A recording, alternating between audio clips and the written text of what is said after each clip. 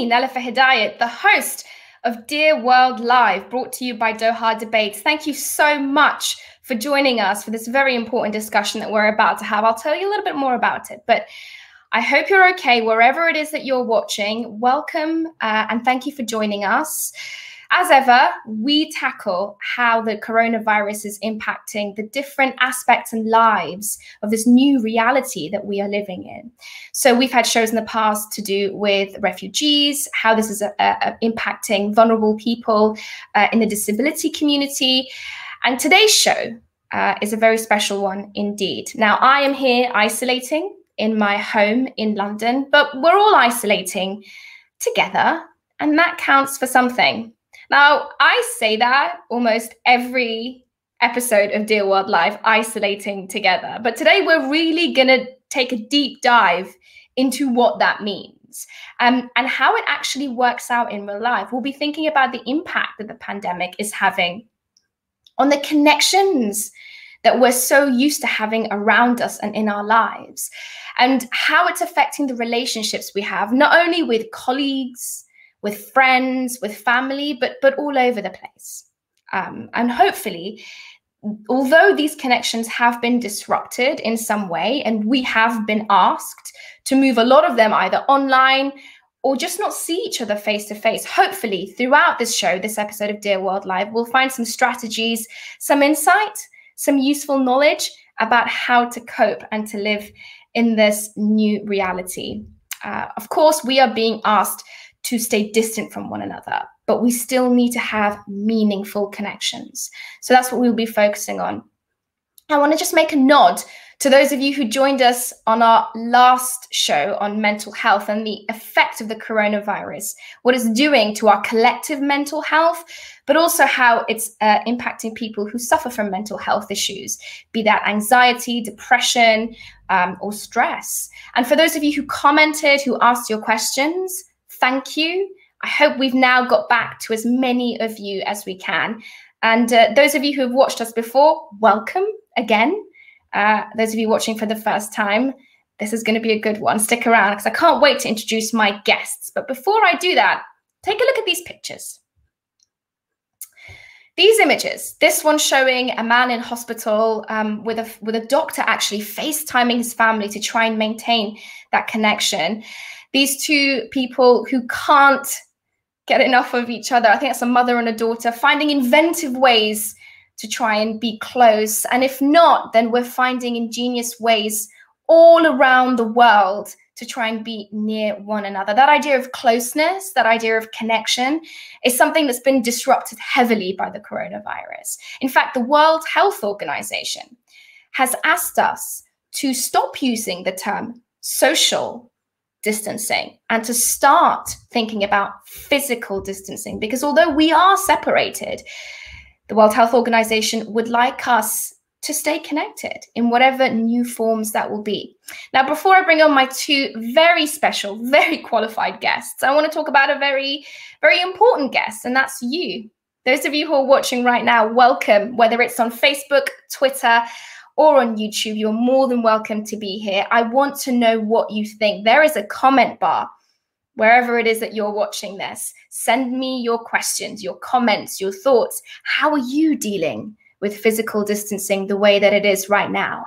And also say hello to me from wherever it is you're watching. Tell me where you are watching from, and I will feature as many of your comments and your questions and your locations as I can. We've already got lots of people tuning in from all over the place. I'm very excited to have all of you here. Now, I don't want to waste any more time. I want to get cracking on with this. So can we please bring up Priya Parker, the acclaimed author of The Art of Gathering, How We Meet and Why It Matters. She's an executive producer and the host of the New York Times podcast Together Apart. She's trained in the field of conflict resolution and has worked on race relations on American college campuses and on peace processes in the Arab world, Southern Africa and India. Gosh, that's a lot.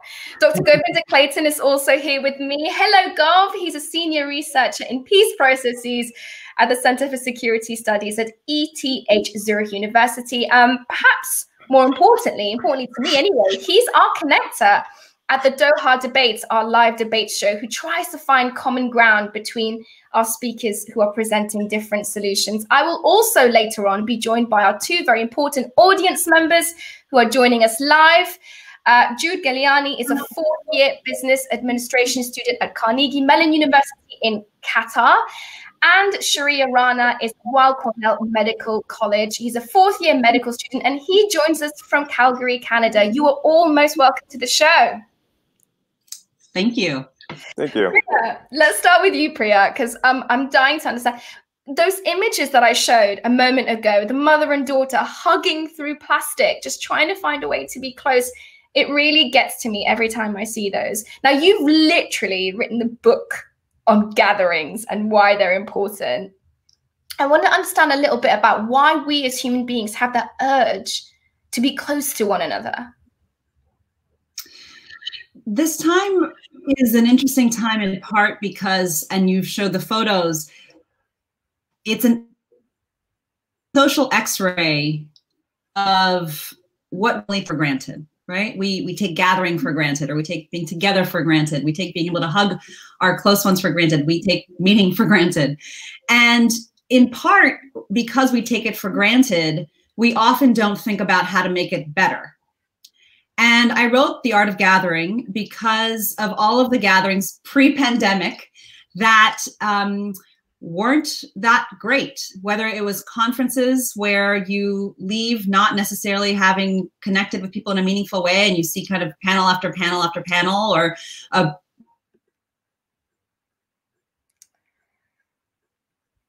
dinner party and you haven't actually connected with people. And so one of the elements right now in this global pandemic when we can't meet is we're seeing some very interesting ways of how we actually create meaning, not just going through the motions, to actually be together when we are apart. And the podcast is our people around the country, I'm in the US, that are finding new and innovative ways to create meaning together, whether it's for a Passover Seder or Ramadan or a business meeting, even if you can't physically be in the same room.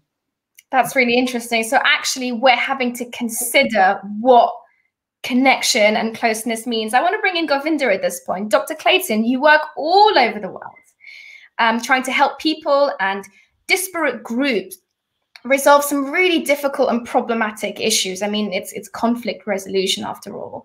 But your emphasis is on this idea of meaningful connection. So what do you mean when you say meaningful? And also, what has this pandemic done to your work, to how you try to resolve conflict? Sure, thanks a lot, Nell. So, I mean, to take the first part of the question, I think when we think about meaningful conversations, we think about conversations that have some kind of meaning. And what exactly that meaning is can vary in different cases. It might be to promote certain forms of well-being, or in my work, a lot of the time, that refers to finding new forms of consensus and common ground. In terms of your second question of how is this current crisis influencing my work, I mean, in a lot of very serious ways. So, you know, as we know, the devastation brought about by the current crisis, we've seen it in the West and in Asia and in the US. And currently in conflict-affected communities, they're the least prepared for this type of health crisis. And at this moment, in which they most need the help of peace-building organizations and actors on the ground, most activities completely had to pause. So high-level work that's normally based around trust building and personal connections has broken down. And grass-building work, so grassroots work, so for example, you just saw a photo of some of the work that I often do on the Lebanese-Syrian border, working with local women's groups, is all built around close personal connection and skill and trust-building workshops. And this has all had to press pause when travel has not been allowed.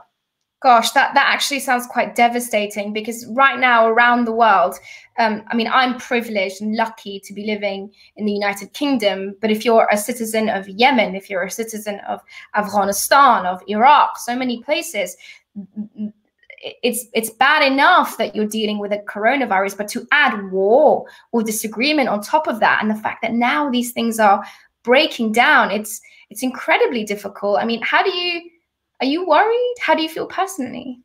I mean, I definitely feel very worried. I mean, we're yet to see a serious corona outbreak in one of these places like Afghanistan or Yemen, but the prospect is frightening.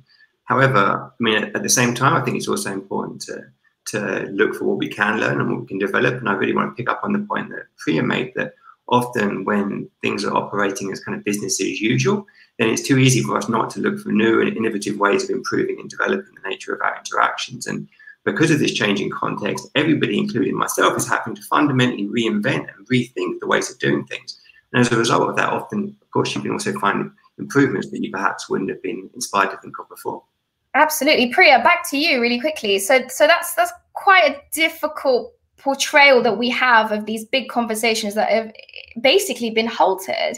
But what about those closer connections? That idea that at the end of the day, nothing is going to happen in the world unless we find meaningful connections themselves. And you have a podcast, you have written a book as well. If we can just talk a little bit about your work and how you try to focus on this idea. So I'm a conflict resolution facilitator by training, and my work is in group dialogue. So not necessarily conversations between 2 people, but between 12 people or between 200 people or between 1,000 people in the room at the same time. And one of the things that we're seeing right now is, because of the global pandemic, these conversations are being paused, right? They're being interrupted. And this is happening in a macro scale, that you have elections in the US, you have primaries being canceled. In the Philippines, there are provinces there's a province whose, on May 11th, it was up to citizen vote to see if it would be divided or not. That's been paused, which gives people time to think, do we want to divide this province? Do we separated? All of these conversations are actually helping people step back and think about what is essential at this time and what do we value. And, you know, on the Together Apart podcast with the New York Times, one of the questions that we ask, we talk to teachers trying to think about how do they salvage the gatherings that, you know, whether in the US context it's prom or graduation, how do they think about what do they do for their students when they can't actually all be right together? And conversations so with the teacher looking at how do you actually salvage the gatherings at the end of the year that aren't just celebratory, but look to see if students have actually learned 6th grade English writing, and the Juneteenth celebration that was actually the proof of whether or not they've learned that. So how do you figure out in your community which gatherings to still do physically apart, but still make meaningful?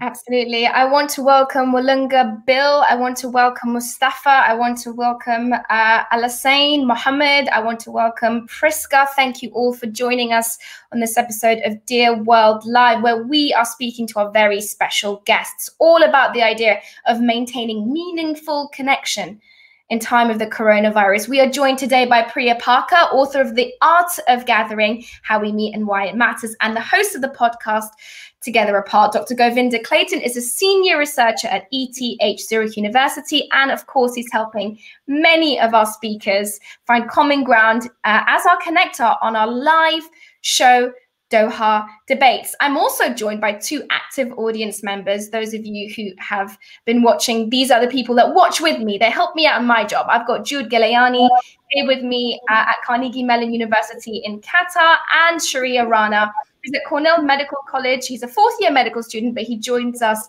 from Canada. So let me come to you, Jude and Sharia. Jude, what are you making of the conversation you're hearing so far? I mean, I think Priya's connection's a little off, but we're getting the gist of the important messages she's bringing across. Jude, to you first, what are you making of the conversation? So I think I agree on that we need to find new ways to still make connections, especially when we remember the last week's topic, which is mental health. Like physical or social distancing does start to weigh on us. And so we need to keep going and keep connecting with the people that we care about, even if it gets hard, I think. Absolutely. And let's bring you in, Sharia. What do you think of the conversation so far? So I think it's necessary, of course. Like, I mean, we have to have some sort of semblance of normalcy going forward. But my skepticism perhaps is that, you know, would these be mainstays in the future once the pandemic resolves? Are we going to use these technologies and these means as often as we are now, now that we found so much redundancies in the way that we usually communicate?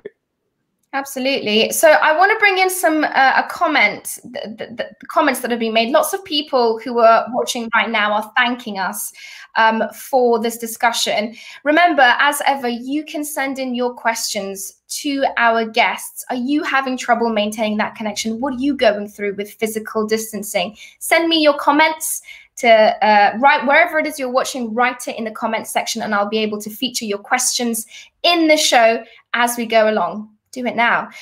If we can get everyone on the screen right now. There we go. There are all my wonderful guests. I know that you guys in Qatar and in Calgary, you both have a couple of questions. Do you want to start off, Sharia? Do you have a question for our guests?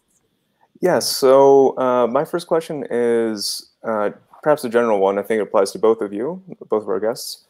So considering that, we've had so much concerns surrounding online communities and online gathering, that perhaps, at least when it comes to conflict resolution, sending people headfirst into a balkanized, self-stratified and, echo chambery environments, do you see the connections being made as ones that are going to support peaceful resolution, or something that's going to be a bit more problematic?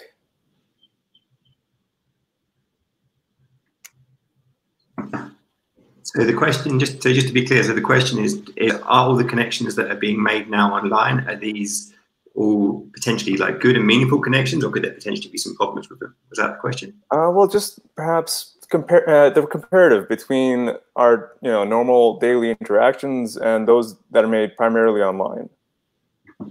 Is there a danger inherent in being in online communities, and is perhaps this an opportunity for those to kind of flourish, given the environment that we're in right now? Yeah, I mean, I think there's clearly like a fundamental difference between the normal everyday interactions that we were all very much used to before the start of this year, and the interactions that are now taking place online.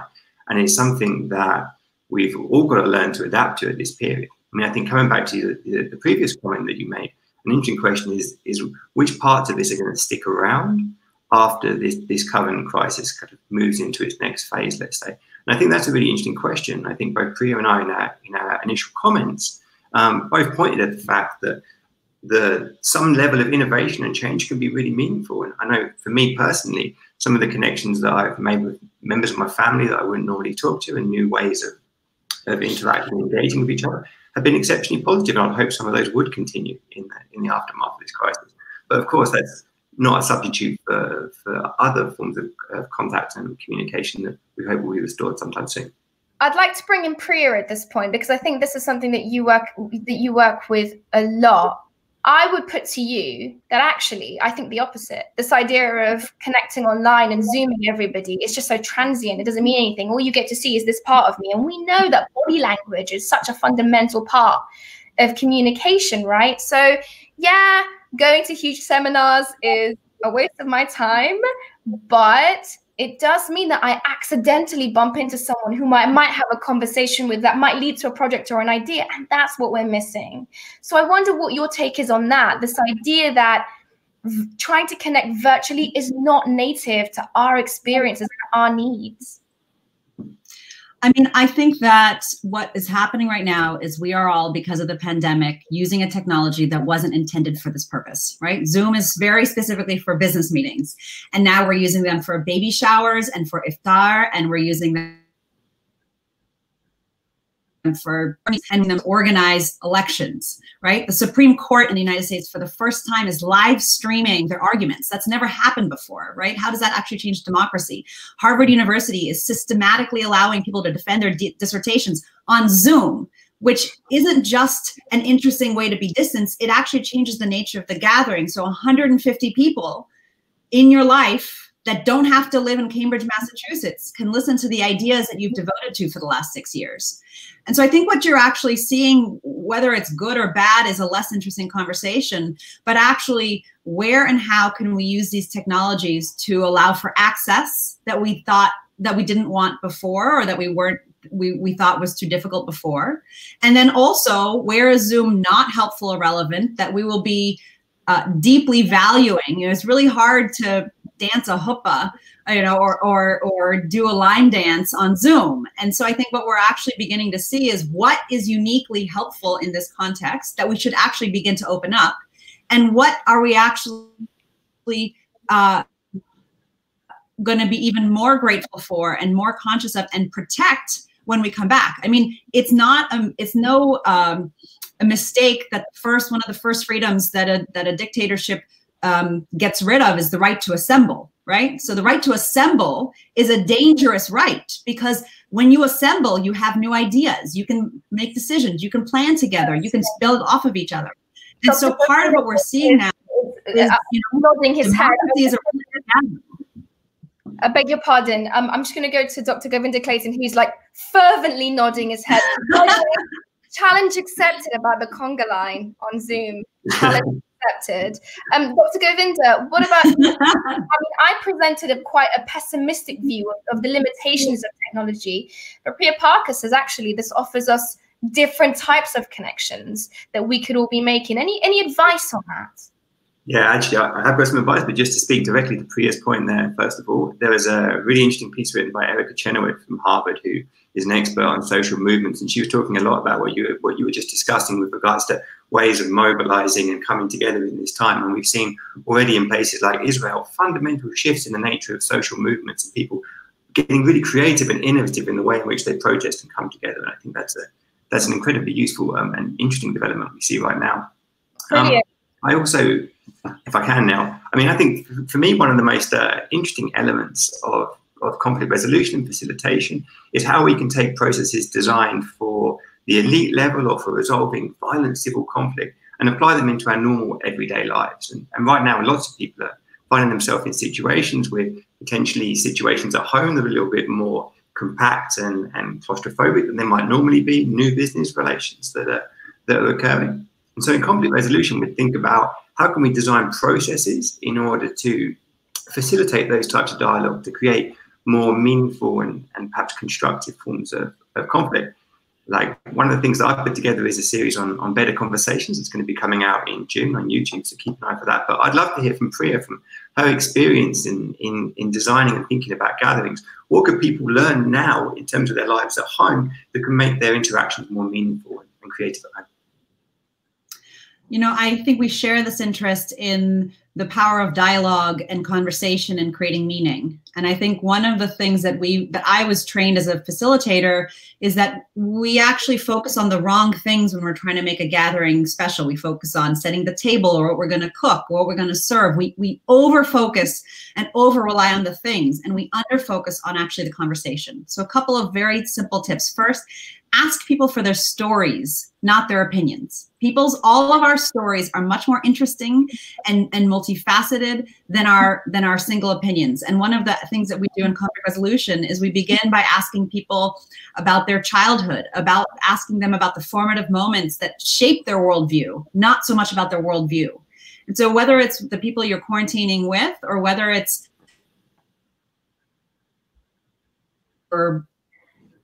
marking moments of life, whether it's birthday parties or other contexts, to actually think about asking the people in your life who you think you already see in a very specific way. Perhaps you actually are stuck, you have an image stuck about them, to begin to actually ask them questions like, these are Theodore Zeldin's questions. What have you rebelled against in the past, and what are you rebelling against now? How are the founding myths of your family changed the way that you view the world, and do you want to pass them on to your children, right? What was it like to grow up in a context where you felt different from everybody else, or where you felt you were the norm, right? Questions open the world, and they're not just for movies or for... Hey, when I used to have people come around my house, I used to have a box of those questions with various different questions of that nature. And when people came around for a coffee, I just like pass them one in the box and they'd pick out a question, and it'd be a way of like instantly sparking a kind of meaningful conversation when normally you might connect on the weather or something like this. Jude, I want to come to you immediately because you've been sitting there pensively contemplating a lot of what our guests are saying. So just a word from you very quickly on this idea that technology should not be limiting us. They should be expanding our horizons. Are you finding that in your life personally? I think I am seeing that, but I also have a question. Do you think there are ways that we can compensate for the lack of physical interaction over online gatherings, or is that something we're just going to have to lose due to the pandemic? It's a beautiful question. I have a quick example that's a little funny, but it illustrates a really powerful point.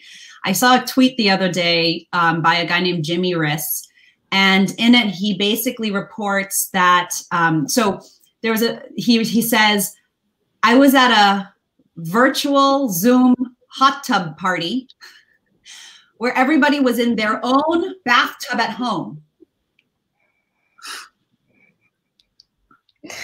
These delays on your Priya are just so badly timed.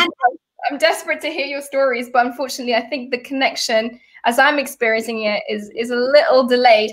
But can I ask you all a question that we've had coming through from our audiences who are watching online? Thank you, those of you who are joining us right now on Dear World Live. There's a question that comes in. Priya, a lot of people agreeing with you, and I'm thankful for your comments. But the question is, well, it's a comment more than anything. Looking at the trajectory of this pandemic, where some nations are looking into even having these lockdown measures being maintained for a while, how do we see our social relationships changing? And that's from Priya Pillai on YouTube. So how do we see our social relationships changing?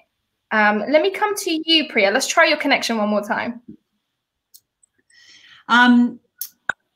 You know, we see studies that if families or friends haven't seen each other in person for 2 months, their feelings of closeness drop by 30%.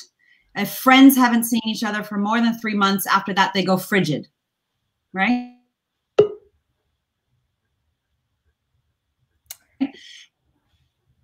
Be in cycles of quarantine, and the opportunity is to actually find ways to meaningfully connect together apart, as we are exploring even on this podcast, so that you're finding new ways to actually connect. Otherwise, it is very dangerous to our social relationships. And so part of it is finding patterns, whether it's, I know grandparents who have scheduled times with their grandchildren every week are more likely to actually grow a relationship over the course of these few months than those who do it haphazardly, right? To actually think, we actually have to think and be strategic and intentional about who do we not just want to stay in touch with or maintain, but how do we actually want to build those relationships in isolation? When we met previously, we were also distracted, right? So how do you actually, there's studies that show you should turn off the Zoom camera and just talk on the phone.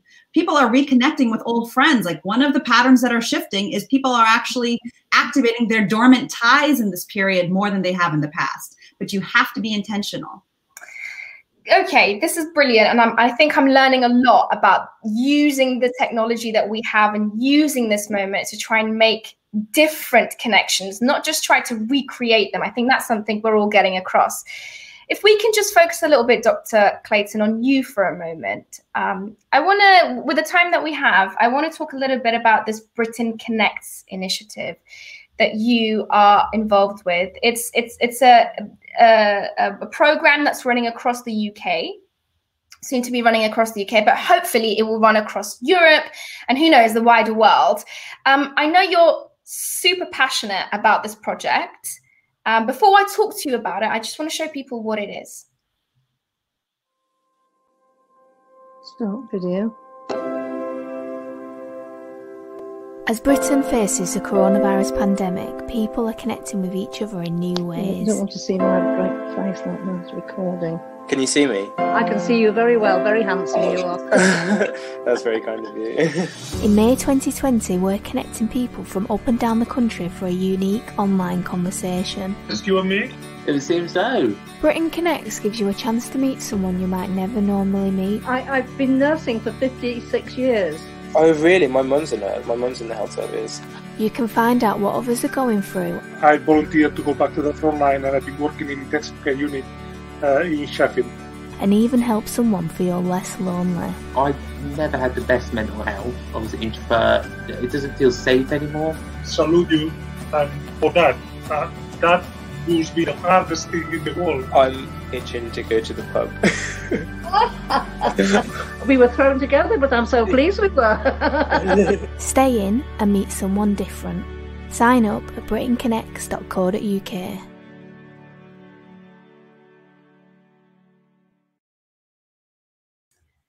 The reason I love that is because it brings back that serendipity, that randomness that life affords us when we're able to go out and about, but we're able to find new ways of innovating and finding those connections. So every time I watch that, I get a little tear in my eye, but it's really important to you, Govinda. So tell me a bit about it. Why did you want to get involved in this initiative?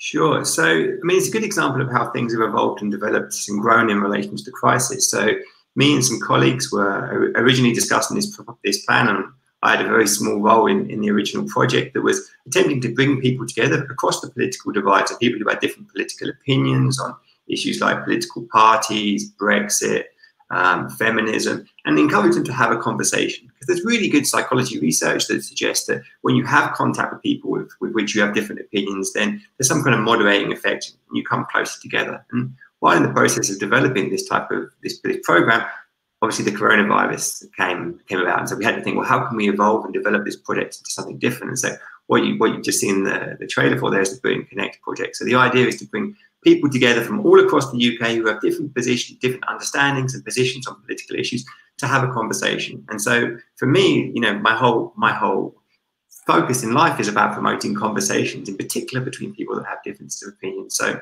I'm really delighted to be playing a small role in the project. And if you're based in the UK, please go to brilliantconnect.co.uk, sign up, and we'll match you with someone for, I'm sure, a fantastic conversation. I love it. It's absolutely brilliant. I just want to bring in Priya just very quickly one more time. There you are. You studied at MIT, Harvard, all these places where great ideas come about because people come together, right? How do you think this is going to affect learning? That process that Jude and Sharia are going through right now, this idea that learning is being kind of taken off of this social space, this gathering space. I think it's really dangerous. And I think that as we reemerge, and different countries will be doing it at different times, in the US, different states will be doing it at different times, and we don't know what's coming in the next 2 years. I think that it's imperative that universities and institutions of education really think about not just how do we teach children information, but how do we actually improve their social emotional learning? How do we design for their interconnectedness? If we know that it takes 50 hours to move from an acquaintance to a friend, how do colleges begin thinking about designing the social and the dorm time, not just remote learning? And at least in this country, particularly private schools and institutions of education are in crisis because we're finally detangling the financial structure of these institutions from what they're called to teach. And nobody knows what's going to happen. Absolutely true. Okay, this is the part of the show, if we can have everyone up on the screen together, where we have our call to action, or at least we have our very useful tip bit. So as the lockdown, and a lot of you, especially you, Jude, and I think Dr. Clayton, pretty much everyone has alluded to this. When things change, as lockdowns in various countries ease and we're allowed to go outside a little bit more and interact with one another a little bit more, how can we do so in a meaningful way? What is the new normal going to be in the post-corona world? I want useful, helpful tips from you guys about how we can try and connect with one another in the post-corona world. Let's start with you, Priya, and we'll go in a round robin. The first is to not try to replicate the form of your offline gathering and take it online, to actually ask first, what is the purpose? Why do I want to mark my birthday this year? What is it in my life that I most want my friends or family to help me with? The second, as I said before, is to ask and invite stories over opinions. And then the third goes to Jude's question earlier, which is think about how you can bring in the physical, even into your Zoom gatherings, whether it's if you're cooking to both smell and you know you're having a shared sensorial experience, and using the actual worlds behind you in the center of your gathering, not just trying to block them out. I love that. That's brilliant. Dr. Clayton. Sure. I mean, I would say two things. Like one, get curious and start listening. I mean, in terms of building meaningful conversations and connections with people, like listening is your superpower. So get out there, start listening, start asking meaningful questions, just get really curious. It's impossible to be closed-minded and curious at the same time. So get curious about your friends, get curious about your family, get curious about everyone in your social network, and see if you can't understand where they're at and find areas for some real meaningful connection. Jude, I'm curious as to see what you're going to say. What do you think? Post-corona world, what tip can you offer? I think adding on to what Priya said earlier, we need to appreciate the things that we used to take for granted.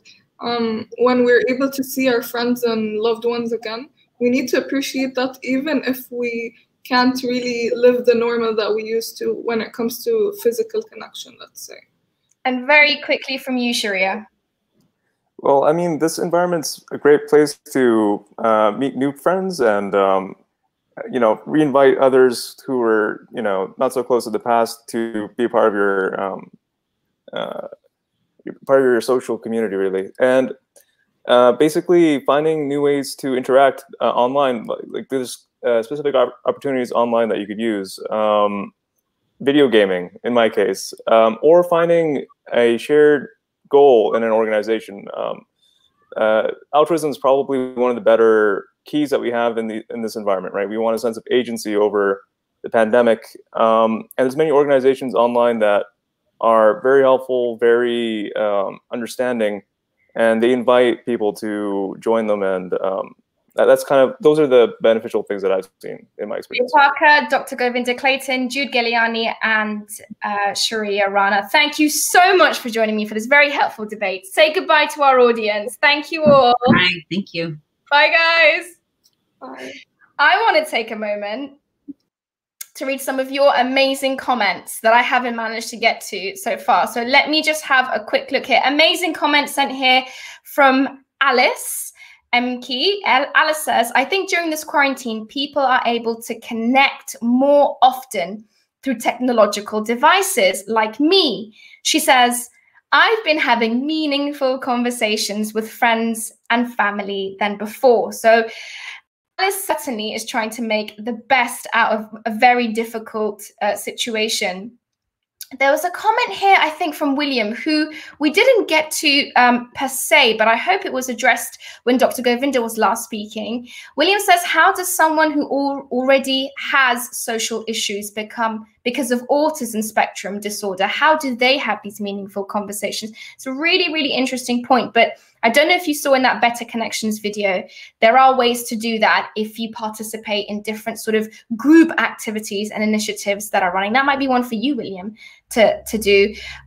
Lots of other comments and questions coming in. Thank you to all of you who have been watching this episode of Dear World Live. I'm so thankful for your time. Listen, if you want more from us and if you want to see past shows, then you can just go right here. That's it. Look, I even know where to point. DohaDebates.com/live. You can see our previous discussions.